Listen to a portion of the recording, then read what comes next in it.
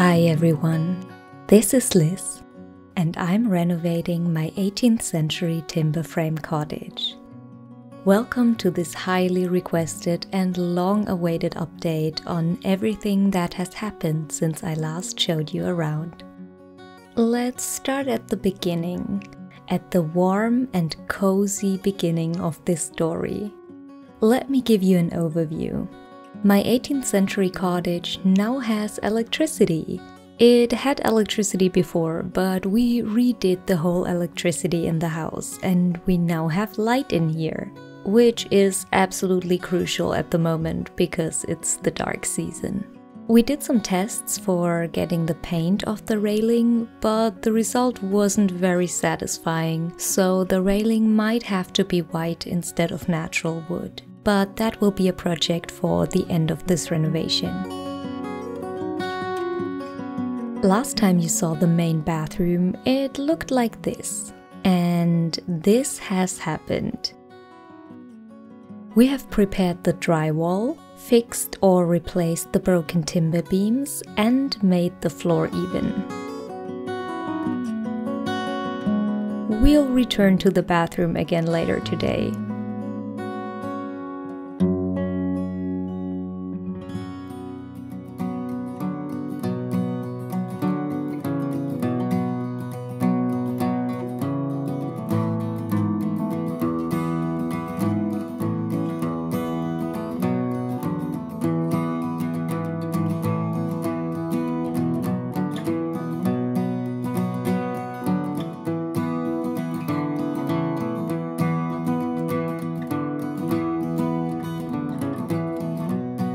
I cleaned up the last bit of the floor upstairs in the living room.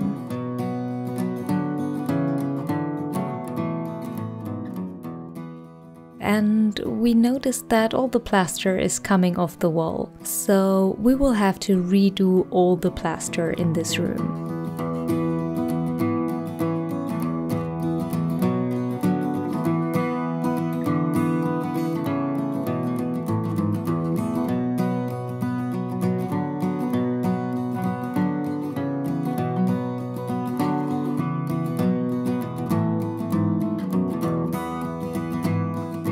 Last time you saw the top floor, there were 2 doors.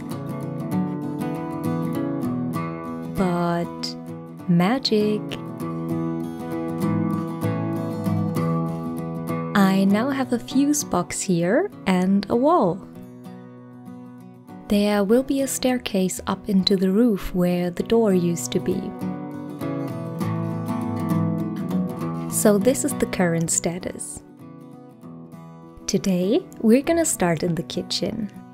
Our plan for today is to connect the kitchen and the dining room with a door and to remove the old wood-burning stove. So let's go!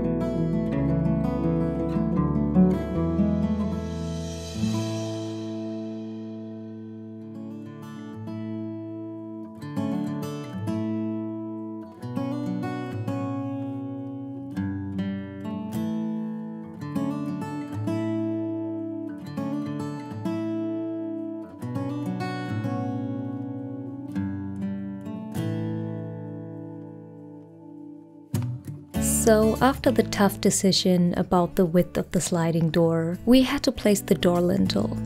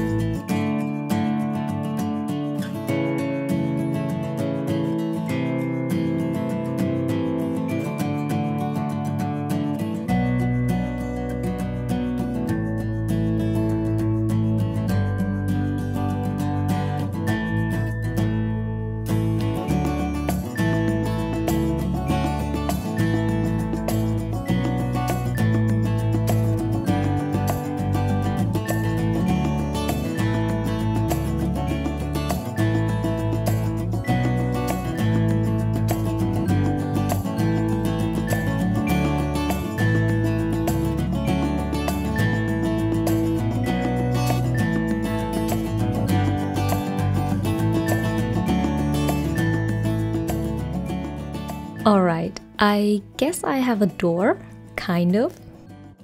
The next task will be to pick the actual door. What do you think? Would you go for a wooden door or a glass door here? Let me know in the comments.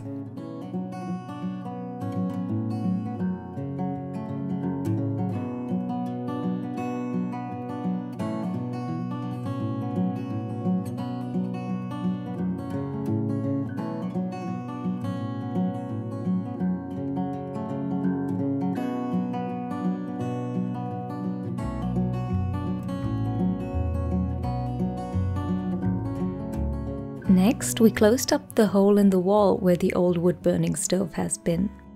But fear not, there will be a wood-burning stove, as if I would ever move into a house without a wood-burning stove.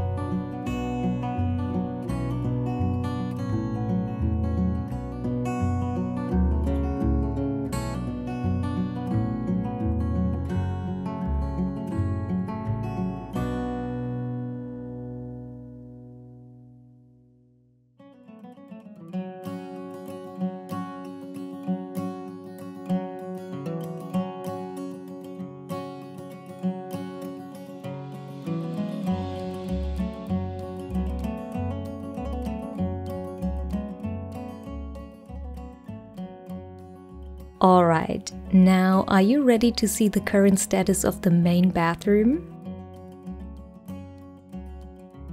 The floor heating has been installed.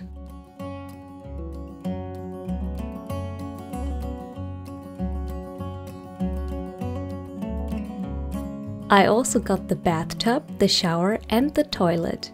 They are ready and waiting to be installed. We just need to screed the floor. In order for the screed to dry, we need to turn on the heating in the house. And it's also about time because it's winter. So let's do it.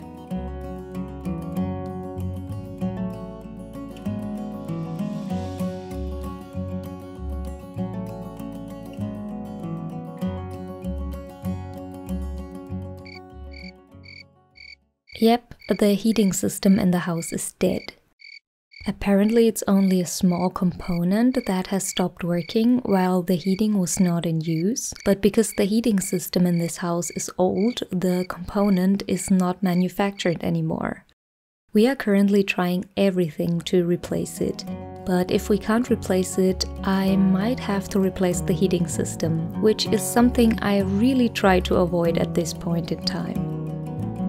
Currently, there is no way we can pour the screed until the heating is fixed, so the bathroom renovation is officially on hold until we can properly heat the bathroom. But that is not the only issue. December has been pretty mild, but this week we got temperatures of between -3 and -9 Celsius at night. That's 15 degrees Fahrenheit. And this is a problem.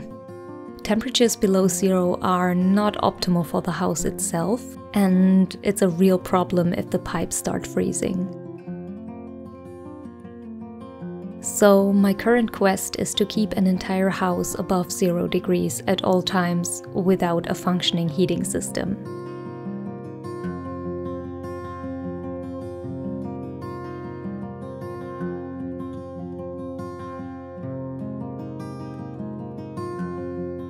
My friend Chris got this gas cannon thingy, which is really our only option at the moment.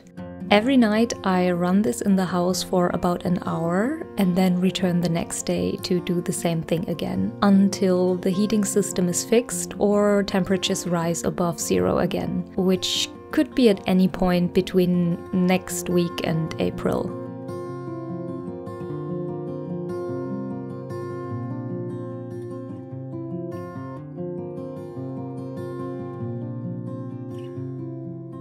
Unfortunately, we couldn't have used the old wood-burning stove either, as it was not safe to use anymore and was therefore disconnected.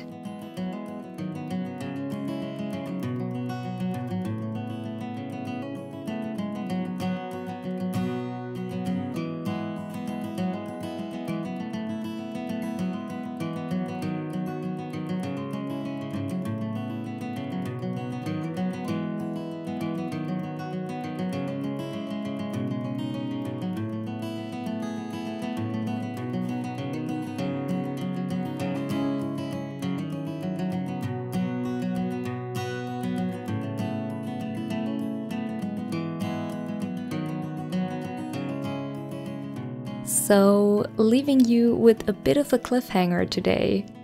Hopefully next time we meet at the cottage, we will have found a solution to the problem. If you have any advice or input on heating up this house, please let me know in the comments. I appreciate each and every idea.